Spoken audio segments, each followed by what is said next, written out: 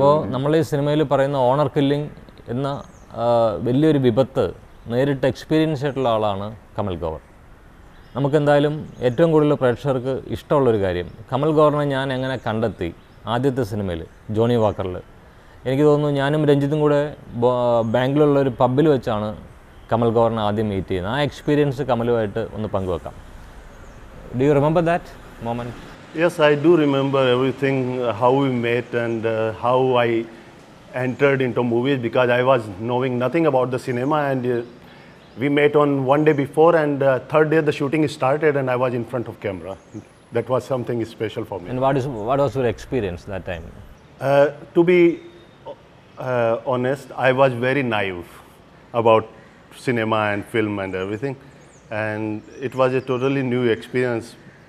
But again, the character of Swami was easy to play because I was seeing many Swamis every day in daily life, into pubs, bar, discotheque and in the street. And you will find a Swami everywhere who will be behaving like this. ഞങ്ങളെ കാണുമ്പോൾ കമലിന് ഇത്ര മുടിയുണ്ട്, ഭയങ്കര ഒരു. അന്ന് ബാംഗ്ലൂർ പബ്ബിൽ, ഞാൻ പറയുന്നത് 90s കാര്യമാണ്, അത്രയും മുടി വളർത്തിയ ആദ്യത്തെ ആളായിരിക്കും ഒരു പക്ഷേ കമൽ ഗൗർ. അന്ന് കമൽ അവിടെ ഞങ്ങൾക്ക് ഭയങ്കര അത്ഭുതമായിരുന്നു. കാരണം ഇങ്ങനെ ഒരാളെ വില്ലനായിട്ട് കിട്ടിയാൽ കാതിൽ ഒരു പ്രത്യേകതരം കമ്മലുമൊക്കെ ഇട്ട് കീറിയ ജീൻസ് ഇട്ട്, ഇന്ന് ആ കീറിയ ജീൻസൊക്കെ ഫാഷനായി വരുന്നുള്ളൂ. പക്ഷേ 90s അത് കമൽ ഇൻട്രൊഡ്യൂസ് ചെയ്തിരുന്നു ഓൾറെഡി.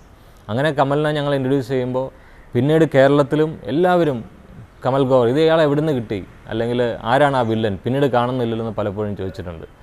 പിന്നീട് ഇത്രയും കാലത്തിന് ശേഷം കമൽ എൻ്റെ കൂടെ വരുമ്പോൾ ഈ സിനിമയിൽ കമലിന് മുടിയില്ല, മുടി പൂർണ്ണമായും ഇല്ലാത്ത വില്ലനാണ്. എന്തായിരുന്നു കമലിൻ്റെ, what is your experience while doing this character?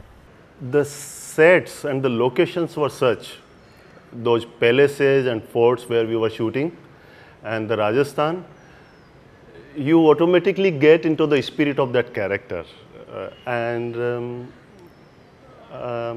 As I repeated again, that it was quite easy to do this character because the situations were making it happen. ഒരുപക്ഷെ കമൽ ഗൗർ അഭിനയിച്ചിട്ടുള്ള കഥാപാത്രങ്ങളെല്ലാം വളരെ ക്രൂരനായ വില്ലൻ കഥാപാത്രങ്ങളായിരുന്നു. പക്ഷേ എനിക്ക് തോന്നുന്നു ജീവിതത്തിൽ നമ്മളിപ്പോൾ കാണുന്ന പോലെ സാധുവായിട്ടുള്ളൊരു മനുഷ്യനാണ് കമൽ ഗൗർ. പക്ഷേ ഒരുപാട് എക്സ്പീരിയൻസ് ഉണ്ട്. കാരണം രാജസ്ഥാൻ്റെ എല്ലാ അവസ്ഥകളിലൂടെ ഇപ്പോൾ പോസ്റ്റ് ചെയ്യാറുണ്ട്, ഫേസ്ബുക്കിലൊക്കെ എപ്പോഴും പോസ്റ്റ് ചെയ്യാറുണ്ട്. അവിടെ കാണുന്ന ഓരോ കാഴ്ചകളും കമലിൻ്റെ ഫേസ്ബുക്ക് പോസ്റ്റിങ്ങിൽ വരാറുണ്ട്. അപ്പം ഒരു പ്രത്യേക മനസ്സും അഭിനയിക്കുമ്പോഴുള്ള കമലിൻ്റെ ഡിഫറൻസും, കാരണം ഇത്രയും ക്രുവൽറ്റി ഉള്ള ഒരു, അല്ലെങ്കിൽ ആ മുഖമുള്ള ഒരാളെ നമുക്കൊരിക്കലും അപൂർവമായിട്ട് മാത്രമേ കാണാൻ കഴിയുള്ളൂ. What is the difference? You are basically A സാധു inside and you are in search of enlightenment, I think. But still what's the difference while doing A character totally different from that? Let me be honest with you. I am on my path to become a sadhu. I am yet not sadhu. I am a normal human being. I am against violence in my real life. I am also against drugs. I am also against all the negative things. But doing this character, like you have to become a different person which you are not. ഇപ്പോൾ അരുൺ ശങ്കർ ഡൽഹിയിൽ വളർന്ന മലയാളിയാണ്. നമുക്കിപ്പം ഒരു പക്ഷേ എനിക്ക് തോന്നുന്നു സഞ്ജയ് ദത്തിൻ്റെയൊക്കെ ഒരു അപ്പിയറൻസ്, വന്ന കാലത്തുള്ളൊരു അപ്പിയറൻസ് തോന്നുന്ന വളരെ സുമുഖനായ, വളരെ ഡിഫറെൻ്റാണ്. ഇത്രയും ഹൈറ്റുള്ള ഒരു ഹീറോയെ നമ്മൾ വളരെ അപൂർവമായിട്ട് കണ്ടുള്ളൂ. അതുപോലെ തന്നെ എല്ലാ ജസ്റ്റേഴ്സിലും ആ ഒരു രാജ്പുത്ത് അല്ലെങ്കിൽ ഹിന്ദി യുവത്വം നമുക്ക് ഫീൽ ചെയ്യുന്നുണ്ട്. അരുണിൻ്റെ ശരിക്കും എന്തായിരുന്നു അരുണിൻ്റെ ഒരു ഫീൽ? ഇപ്പം അച്ഛനൊരു വലിയ ആക്ടറായിരുന്നു, പക്ഷേ ഈ സിനിമ അഭിനയിക്കുന്ന സമയത്ത് പുഷ്കറിൽ വേറൊരു ആംബിയൻസിൽ ഒരു ഹിന്ദി, അല്ലെങ്കിൽ ഒരു ഹിന്ദി സംസാരിക്കുന്ന, അല്ലെങ്കിൽ ഒരു രാജ്പുത്ത് യുവാവായിട്ട് ചെയ്യുമ്പോൾ ഒരു കോൺഫ്ലിക്റ്റ് ഉണ്ടാവുമല്ലോ മനസ്സിൽ, ഒരു മലയാളി ഇങ്ങനൊരു ക്യാരക്ടർ പോർട്രേ ചെയ്യുമ്പോൾ. ഞാൻ ഡൽഹിയിൽ വളർന്നുകൊണ്ട് സാർ എനിക്ക് അങ്ങനത്തെ ഒരു പ്രോബ്ലം ഇല്ലായിരുന്നു. Because Hindi is something I have A good command over. Hindi ലാംഗ്വേജിൽ നല്ലൊരു കമാൻഡുണ്ട്. പിന്നെ രാജ്പുത് പ്രിൻസ് എന്ന് പറയുന്ന ഒരു character, by look I M almost in that character. അപ്പോൾ എനിക്ക് ആ ഡ്രസ്സിങ് സെൻസ്, അവരുടെ ഒരു ആട്രിബ്യൂട്ട്സ്, അവരുടെ ഒരു വേ ഓഫ് ലൈഫ് അതൊന്ന് ഒബ്സർവ് ചെയ്യണമായിരുന്നു, which I think I did pretty well. അത് ഒബ്സർവ് ചെയ്തിട്ട് then, because വെരെവർ you go in any part of the country, എല്ലാവരുടെയും ഡിഫറെൻറ്റ് കൾച്ചർ, ഡിഫറെൻറ്റ് രീതി, ഡിഫറെൻറ്റ് വേ ഓഫ് ലൈഫ് ഉണ്ട്. So you have to understand that. And ഒരു ആക്ടറായിട്ട് when you are performing, I think you have to do justice to your character by becoming that character. I personally feel when we were shooting in Rajasthan, I was able to observe it, grasp it, and I portrayed it nicely. That is up to the audience how they feel when they see me.